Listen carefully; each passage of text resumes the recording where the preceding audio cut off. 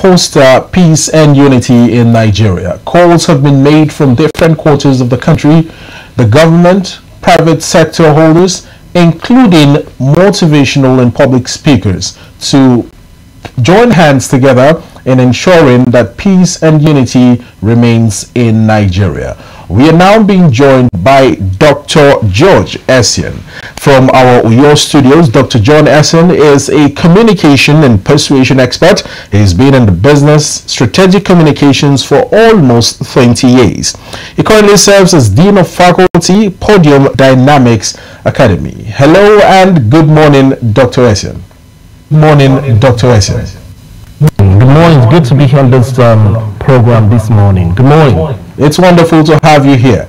Very quickly, Nigeria is in very trying times, and we've seen the protests that have rocked the nation. We have seen agitations, in the last 2 decades, from the Boko Haram crisis to the farmer herder clashes, the banditry and kidnapping in the northwest, the unknown gunmen problem that has also ravaged the southeastern part of the country, and currently the protests that are ongoing now. There seems to be a lot of need for peace and unity to be restored in the country. I've studied communications for close to 20 years.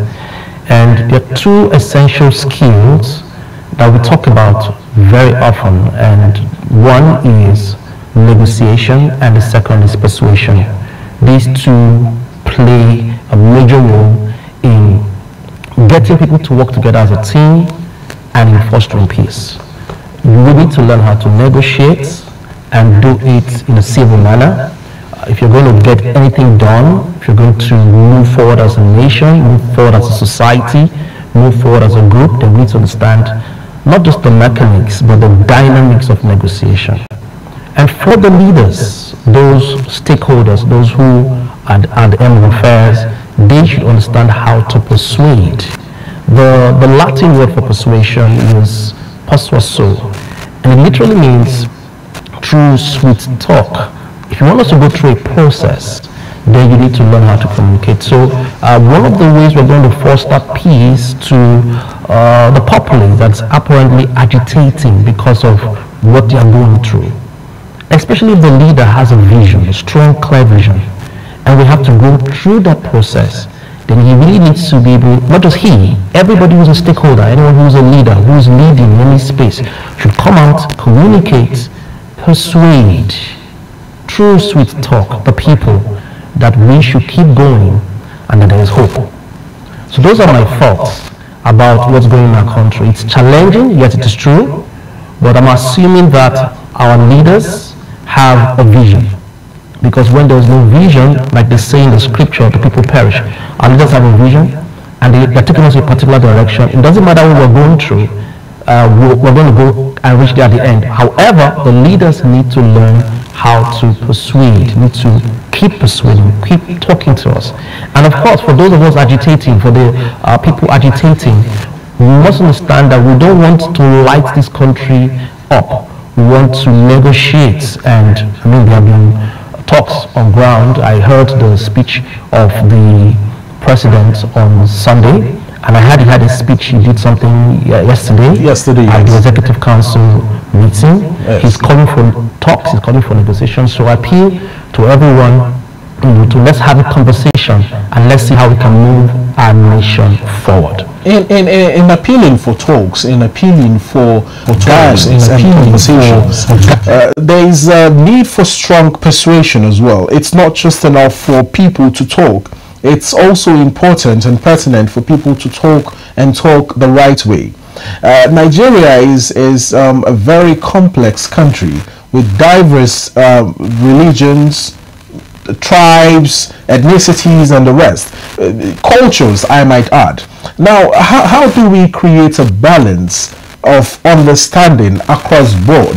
If you take a look at the dynamics of the protests that have been ongoing, there seems to be some sort of disparity and a communication gap between what is going on in places like Lagos, in places like Benin, in places like Uyo, and what is going on in places like, KB, Zaria, Kano, Nasarawa, Zamfara, and the rest. So how do we strike this balance of and close up the communication gap? To start throwing blames or blaming people right now, but I think that every time there's a crisis such as these, there's a need for leaders to arise. That's where we truly test the quality of leaders that we've elected, quality of leaders all across the nation.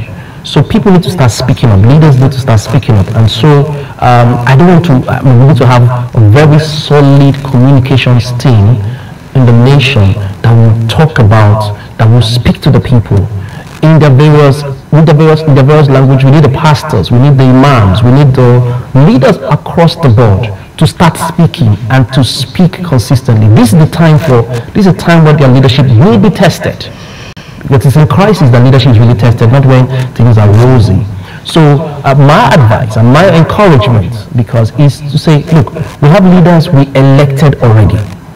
We have leaders that are appointed. We have leaders that we respect. We have religious leaders who are across the nation. We have traditional leaders. This is a time to speak. This is a time to persuade. However they want to do it. They understand the language of the people. They understand the temperature of the people. They know what they also feel what the people are going through. So they need to start speaking now. They need to start talking. Because if they don't do it, that is going to be a question in their leadership, and that may cause the nation to be endangered. So I've seen the protests across the nation. I mean, the one in the northern part of the country have been quite dynamic. Don't seem to understand how it's going. The other time we saw a Russian flag, we saw people trying to burn the national flag and so on. But the protesters are saying something, and the leaders appointed, the leaders that they believe in and they know can still speak to them. And of course, the protesters, within the protesters, they also have leaders. And what stakeholders should start doing is reach out to them and find a way to communicate. This is not the time to lay blames, because I'll start mentioning a few things that certain leaders should be doing, but this is the time to just call leaders to arise and to play their role as communicators. Because truthfully, communication is what leadership is all about. It's communication. We foster peace, we build a team, we push a nation forward, and that's what we need to start doing. Well, Dr. Essien, the call made to leaders, both political leaders, religious leaders, and traditional leaders, to know how to effectively communicate in dousing the tensions in the country is quite a timely one. However, thought leaders in terms of public speakers and the rest, what is the role of people like you in ensuring that you also fill up this gap?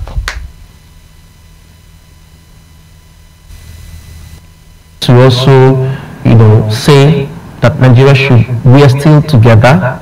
There's still hope for the country. I know sometimes it's difficult to imagine that. I mean, years ago, people talked about Project 2025, Nigeria in 2020, and it seems as though all hope is lost.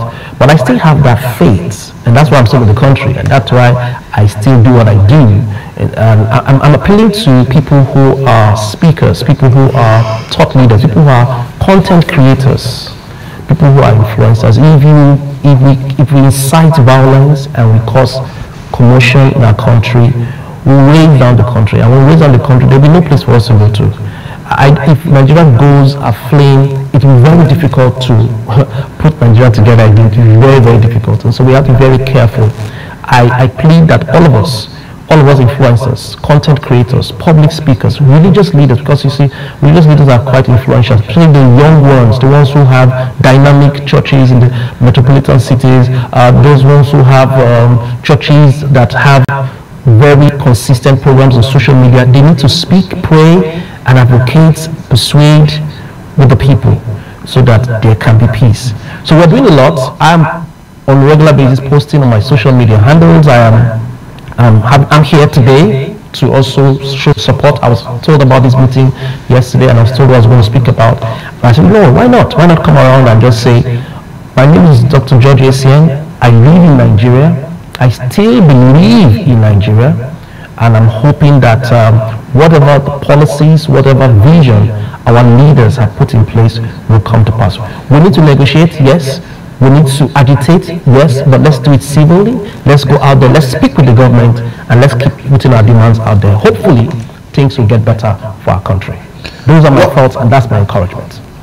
Well, Dr. George, I must thank you for setting a premise for the important tools in which this effective public speaking, which we hope would engender peace and stabilize our nation, will take flight on. But now, looking at the antecedents that has been set in recent time, it is on what many say is a lack of negotiation. Yes, the president has made his address very persuasive, but in terms of negotiations, I've seen comments on X asking the 10 for 10 demand as put out by the protesters, 5 in 7 days, this is day 8. We can't say that much has been hinged on a negotiation of certain terms being met to dissuade the protesters from protesting. Now, in terms of the negotiation that government needs to do in dialoguing with the people, what would you advise that the government does in response to the 5 demands in 7 days and the remaining 5 going into the month of October?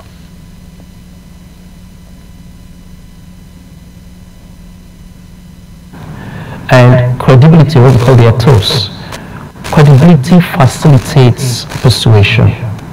You antecedent what you have done. So I guess, and I suspect that a lot of the protesters, a lot of people agitating don't have as much confidence with the government and the leaders. And that's the challenge right now in the communication process that our leaders have. Maybe they truly want to bring about change. Maybe they truly want to negotiate. But because of that credibility lacuna, or that challenge, so people don't believe that if they come out, they won't be arrested. If they come out, they won't, whatever they are demanding will not be addressed. So it behoves on the leaders to establish credibility. So this time, really come out, find a way to have a conversation with the people. And whatever demands, of course, you're not going to meet all their demands. It's going to take out some time. Find a way to meet with the people. Whatever demands they have, see how you can address it. Tell them, okay, we're going to do this, we're going to do this, we're going to do this for later. We're working on this, we're working on that. And then make sure that you do all that you do. Because how do you build credibility? Through consistent delivery of whatever it is that you said you've done or you will do. So the leaders can become a little consistent, can do the things that they do after the people, because obviously at some point the people would have to negotiate. They say 10 days. After 10 days, people will come out to have conversations. Whatever we agree upon, let's start working towards it. That will start building trust with the leadership. And obviously, next time, if there's any agitation, you can call them and they will respond positively. So I would say that yes, there's such a challenge. The reason why the protesters have challenge because they have not come to trust the leaders. They feel that, oh, it's just business as usual. But I'm trusting. Now, Dr. George, some of the issues are also pressing issues that many are looking at from what is evidence all across the nation.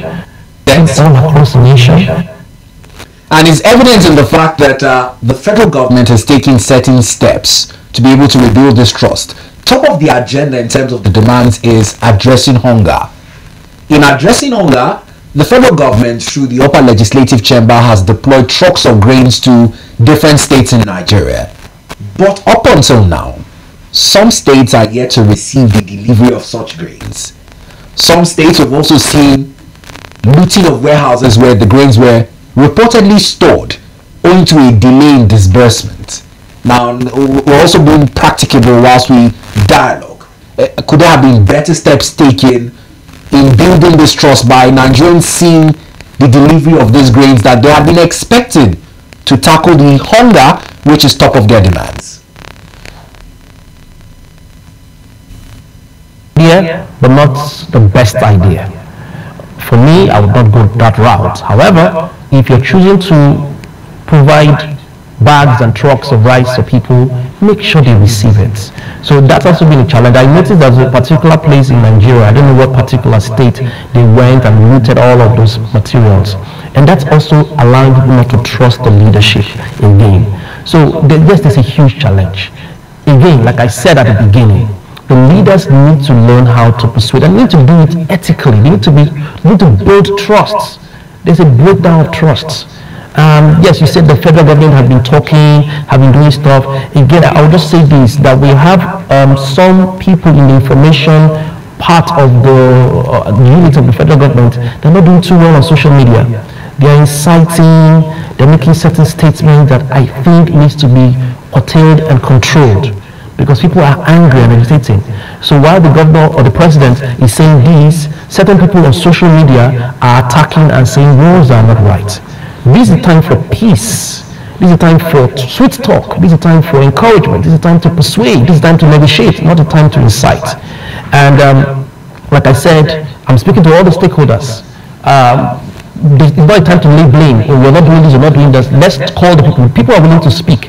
And one of those social media persons was saying that we have not, the president and the executive haven't really addressed the issue. So whatever they need to be addressed, let the president, let the executive, let the House of Reps, let the Senate, let everybody, stakeholders come and address it. Give us timelines. I was telling, last week I was on Clubhouse. Clubhouse is like an app, a podcast app on social media. I was looking at people, Nigerians in diaspora, because we were saying, what are your thoughts? And then the president hadn't spoken. And I said to them, I said, it's good that the president speaks. The president is like a father to us, to Nigerians. There's no way he will come on the air and say, look, my people, this is what we're going to, this is what we're going to, this is what we're going to, this is what we're going to, that they will listen. And it was good that he came on Sunday to do it. That was a very strategic and good move. And I'm hoping that the protesters will listen and at least give the stakeholders a listening ear and negotiate their terms. Well, Dr. Essien, in the past, symposiums, seminars, and the rest being held by organizations surrounding peace and conflict resolution in parts of the country. Now, do we see more of this springing up in the near future?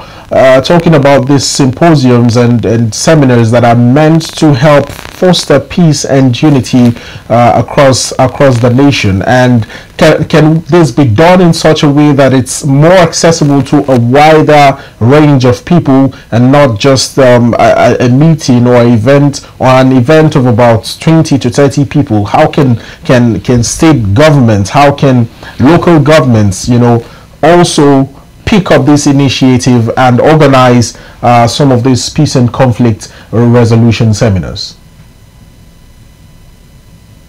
These events will be done, put together events and even putting together virtual meetings or putting together anything that will get people together in their large numbers and reach out to other people will require a lot of resources and, in this case, the support of the government. I mean, I believe that this current government has some very intelligent and smart persons. The National Orientation Agency, I believe that's the parastatal, that's the organization that handles all of this, yes, should now rise up and put together, they are around the whole of Nigeria.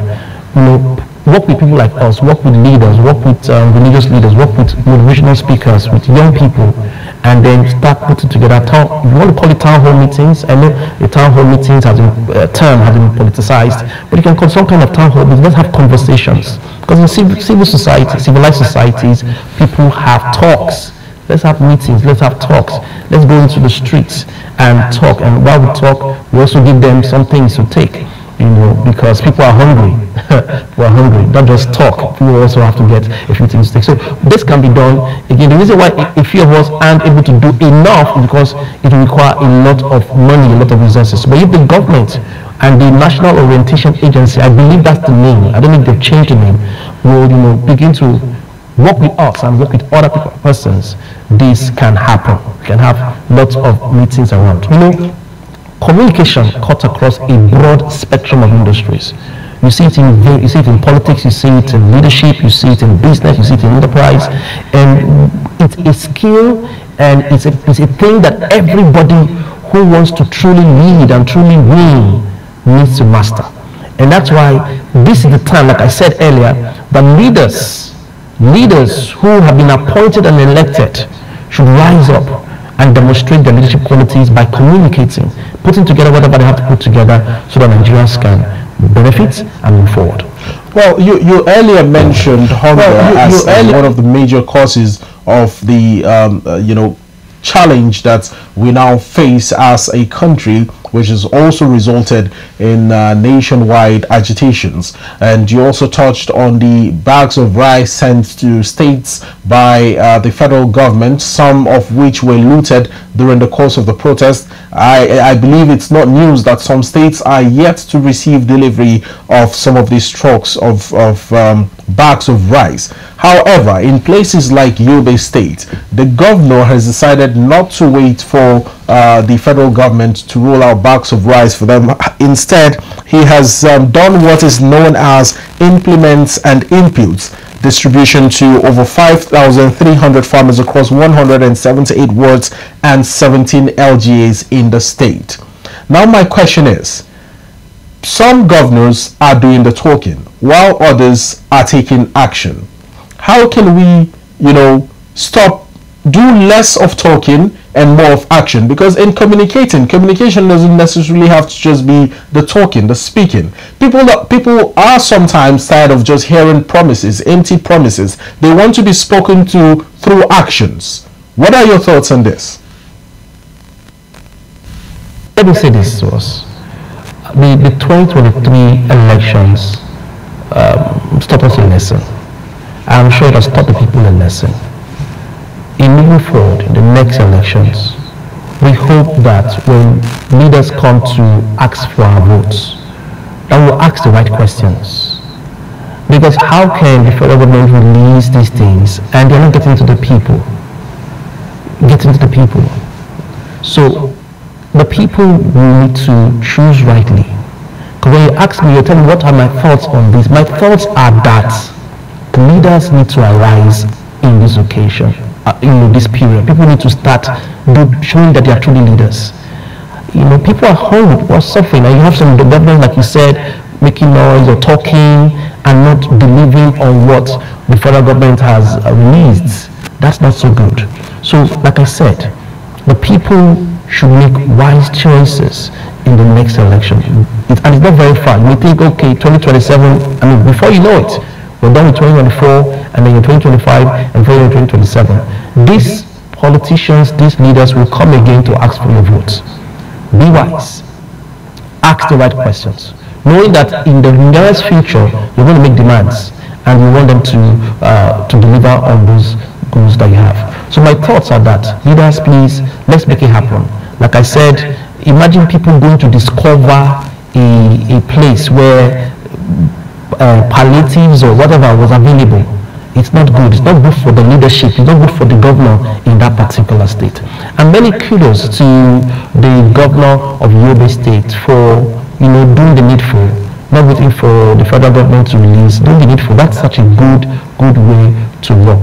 The intervention is good, but that's not holistic. That's not the ultimate way we should go. I think that the government needs to sit down the round table, have a mastermind, an alliance, come up with people who can work, and then I'm sure that the president has an economic team. And one of the things I was looking out for when His Excellency, the president became president, a year plus ago, was to watch out for his economic team. Because a lot of the things we're going through right now is economic. Put them together and then come up with an idea. Once you come up with a vision, an idea, the direction, then you can now sell the vision, sell the ideas to people. And then these palliatives can just be to cushion the effect for a while until what you want to do is up. So personally, I've not seen that strong enough. I've not seen it clear enough. People need to see it clear. The thing about communication is that you don't just say, you show.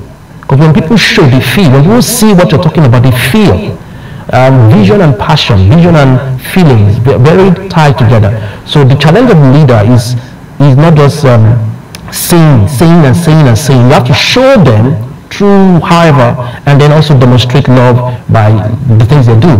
But again, you can give them the palliatives and then come back again and complain. And that's why governors across the nation need to start speaking and communicating, showing them us the direction. The president, from the president down to the Senate, to the House of Reps, to the governors, to the local government chairman, to everybody who's a stakeholder, we need to show the people the clear vision. This is where we're going, and that's why we need to hold ourselves together and not agitate. Those are my thoughts for now.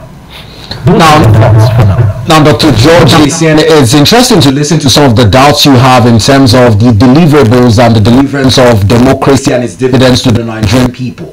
One of the issues we're leaving out in this discussion is the unity of Nigeria.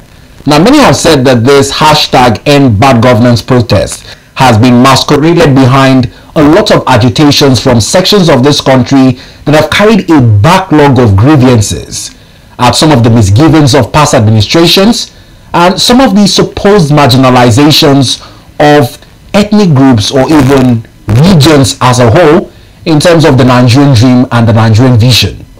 Now, in fostering this unity that is somewhat lacking, what are some of the important tools that the government may need to deploy in ensuring that we all feel as one Nigeria and benefit from the vast abundant resources many say their regions possess, but are yet to manifest in where their social life is and human capital development is?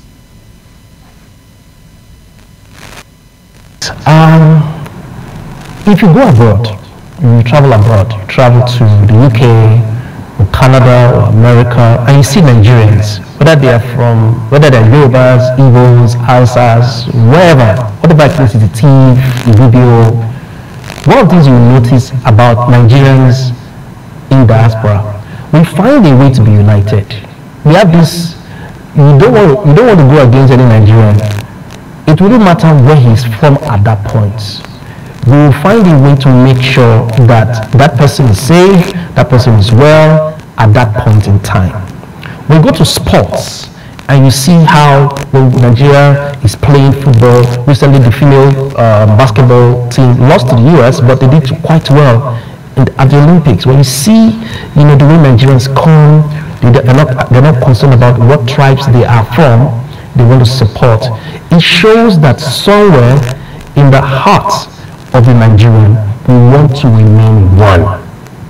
We want to be one. We have a lot of people from the southeast, from the north, that have investment and stake and businesses in the southwest, in the north, and they really want all of that to just go aflame. So there is a set of persons that are fanning the flames of tribalism, and of course the issues are there. But again, sometimes we exaggerate this, we accentuate these issues. My thoughts, I believe that's why we need to have a strong communications team, and I hope the president is listening and the stakeholders are listening, that will help us understand that there is more that can bring us together than divide us. Yes, the issues are there. Yes, there's some form of tribalism, but if you look at it very critically, Nigerians love themselves. Nigerians consume their products. We do Nollywood. We watch, listen to music. We sing, the Igbo man sings Yoruba songs that are in the lyrics of anybody. The Hausa man, we play music all across. That should tell us that yes, to a large extent, we want to be together. The government would need to, work out a very strong plan. If you need to go back and work the constitution, there's so much talk about reforms, not just amending the constitution, look at the constitution again and all of that. Well, we will do that. But I believe that with strong communication, the right words, the right people, Nigerians can still be together. Doctor, let's quickly pick up on case studies before Chijoke comes in. Now, it's interesting, and I agree with you, citing the examples you've made in the UK and elsewhere. Now, one of the challenges, particularly over time in Nigeria, has come from Lagos. Lagos is one of the perfect representations of a cosmopolitan city with the right blend of different ethnic and tribal groups that have giving the city new lofty heights as one of the most profitable cities you would visit in Africa. But every time there is an agitation or say a protest for a reform that would better the lives of every Nigerian, somehow we find the music of tribal bigotry being injected into Lagos and targeting particularly a certain demographics of persons who are largely very good with making trade blossom, and they're being asked to leave Lagos repeatedly. How does the government of Lagos or even of the country address this issue of repeated tribal bigotry in Lagos? Just you making the most noise that you get to hear. Like I said in my submission, that the vast majority of persons want us to be together. Lagos is a very dynamic and versatile city, and there are a lot of Yorubas who get married to Igbos, a lot of Yorubas who get married to Hausa people. Yeah, I mean, so just that the people who make the most noise are the ones we hear. So the government needs to put together a plan. You know, you go to other countries, you know that there is a strong communications team that makes sure that their voice is loud. I said earlier that when I look at what they are doing on social media, because that's where a lot of young persons are, what they're doing on social media, they're not doing enough to foster unity. We need to work more with the National Orientation Agency. We need to work more with the Ministry of Communication. They need to wake up now. This is the time for you to start singing a song. There was a time when, of blessed memory, Dr. Dora Akili came up with the brand of Nigeria. Whatever we need to do, and we need to be very loud about it, very loud, get celebrities, influencers to do it. Yes, there are issues. Like you said in Lagos, yes, we have a few touts here and there that come out and then fan the ambers of tribalism. But there are a lot of people saying that who are good with them. Take for example, His Excellency, with all due respect to him, did not even win in Lagos. That's to show you that people wanted a different kind of leadership in Lagos, as dynamic as it was. So that talk about, so just a few persons, what we now need is the government to, put together the right team that will make sure that the right statements are put out there and they're loud about it. They're on social media, they're on the media like this, and that will help us to reduce tribalism. And these things everywhere across. In Singapore, for example, they don't have different tribes, they have different races. You have racial issues, you have religious issues, they have different religions, and so they have issues there. But they're able to work together in Singapore, work together in Malaysia, work together in India. Nigerians, yes, we have a very dynamic country. We have over 750 local governments, we have over 250 ethnicities, but we can work together. Yes, we can work together. Well, Dr. Essien, you pointed out that you pointed out Lagos, a cosmopolitan state with its blend of different tribes and ethnic groups and all of that. The comments, the tribal comments, tribal threats of exiting Lagos is coming in from just a small number of people in that part of the country. However, let me take you to the northern part of the country where developments leading up or following the protests have been met with a lot of mixed reactions, as we saw that a Russian flag was hoisted by some protesters in the northern part of Nigeria. And I spoke to some people. Comments that were coming in from Nigeria is that if that incident had occurred in a certain part of the country, well, maybe the southeastern part of the country, it would have been an entirely different ball game altogether. Now, I know it's just a few people making these statements, but then a forest fire usually can start from one matchstick catching fire. So if little by little these statements are coming in from different quarters of the country, don't you think that perhaps it could pose a bigger threat to the peace and unity of Nigeria? A huge stress, particularly in the north. I saw that flag being done. I don't still understand what they're trying to say, because people are trying to communicate something. They said to wrap themselves around that flag. They said to, I didn't hear the chants, but I know that the way our Northern brothers work is that they have a very strong leadership culture. They take instructions from their leaders before they make any decision, and they respect their leaders so much. And so in that case, and the cultures are very dynamic. For them, I don't understand what they were doing. I don't understand why they started display the Russian flag. But for them, we need to speak with their emirs, their malams, all the leaders there to talk to the people. Again, it's about hunger. It's economic. It's economic. All of the agitation is economic. So talk with them, give them a timeline. I know that right now, as of yesterday or 2 days ago, there's a curfew in Kaduna. I'm expecting some goods to come from Kaduna, to some books to come from Kaduna to Iyo, and there's a curfew, and I hear in Bauchi and in Yobe. And beyond the curfew, the leaders who these people respect, especially in the north, they listen to their leaders. The north, you can say in the southeast, we're very independent. Southeast and south, we're almost very independent. But the north listen to their leaders, and these leaders need to the right education and talk to their people. Yes, if it had happened in the southeast, there might be been a different coloration. Again, it's about the way things are communicated. These people would have, some little elements would have blown it out of proportion and made a fuse out of it. And that's why we need to have a strong communications team that comes into the picture. Like right now, with that flag being shown, we still don't understand what they're trying to say. Some people say they want Russia to come and intervene, and I don't understand the intelligence or the wisdom around it, or what statement yet. So we need to start having a strong communication, like I said, that will counter and be a little more loud. So for the North, they have strong people that they listen to. Speak to them, get across to them, connect with them at a deep level. They'll reach out to their people, and then they'll most likely be peace for a period of time. Now, Dr. George Essien, as we wrap up this conversation, I'd just like to get your thoughts and projections into Nigeria's future as a United States.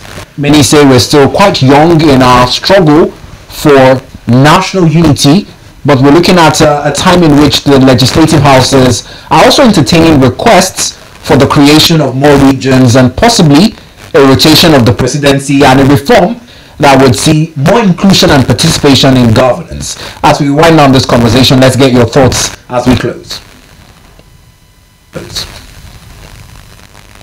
Stand. But I've done a little bit of study on America, United States of America, and I realized that when they were 50, 60, they also had very, very many issues. They had slavery, they had racial issues, they had lots of issues.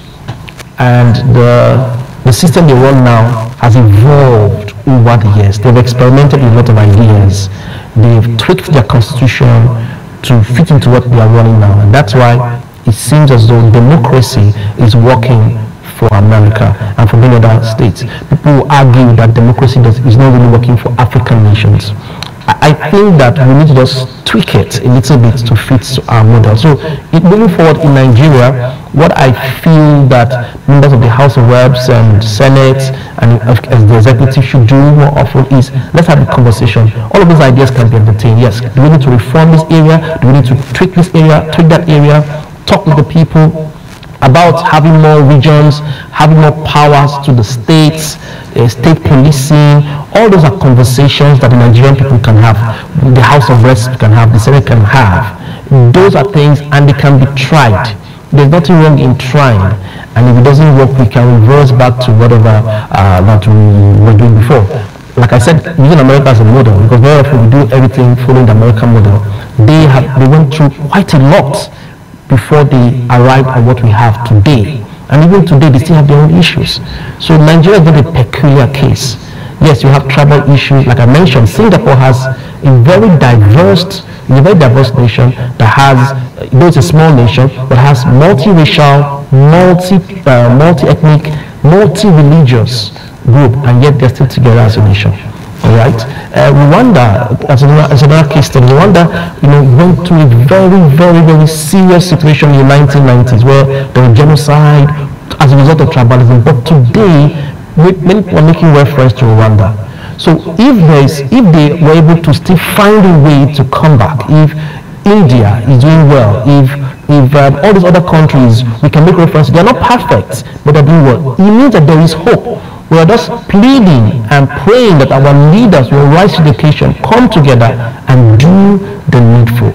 In the next few years, all things being equal, leaders rising to the occasion, the citizens will also putting hands together, we're able to negotiate, everything being equal, things will get better for this country. I know that we don't have hope, but I still believe that there is hope. That when we look at the informal sector, we look at skit makers and the money they make, we look at Nollywood, we look at the music industry and how Nigerians are making us proud, it means that there is something about Nigerians that don't give up, that has a fighting spirit, and that we can win. All we have to do is let our leaders come together and make it happen. Somebody was saying the other day that there's a difference between Nigeria and Nigeria. And that Nigeria is, where we have all our leaders, corrupt leaders, and those who are not making things move for Nigeria. And there's Nigeria that has that dynamic young set of persons, even older persons that believe in progress, that make us proud. So thank you so much, Dr. Essien. The Nigerian spirit must be instilled in every Niger person to move this country forward. Well, that has been Dr. John Essien, a communication and persuasion expert. He's been in the business of strategic communications for almost 2 decades. Now, currently serves as Dean of Faculty at the Podium Dynamics Academy, and he has been speaking with us concerning ways of fostering peace and unity in Nigeria.